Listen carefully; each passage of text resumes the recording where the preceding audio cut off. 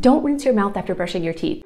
Just spit out your toothpaste instead. I know this sounds like this is going to be a little weird and gross, but stick with me. I'm Dr. Trisha Pastricha. I'm an instructor of medicine at Harvard Medical School and the Ask a Doctor columnist for the Washington Post. I know this goes against everything you thought you knew about brushing your teeth, but letting the fluoride just sit in your mouth is actually better for your teeth. Fluoride replenishes and strengthens your dental enamel. Especially if you don't get fluoride in your tap water, your toothpaste is probably your main fluoride source. Most toothpaste have it. Some studies have found that people who immediately rinse out their mouth with water develop more cavities than people who just spit out their toothpaste. I know it'll feel really weird to just let it sit there. Might be pretty minty, but you'll get used to it after a few times. You might also worry that you get sick from ingesting too much fluoride, but researchers have found that the no rinse method actually just boosts fluoride in your mouth for about 30 minutes compared to people who do rinse immediately, but there were no differences between these two groups in terms of how much fluoride actually got absorbed and made it into the bloodstream. If you're really worried about it, you should know that adults would have to ingest more than an entire tube of toothpaste in order to develop serious acute fluoride toxicity.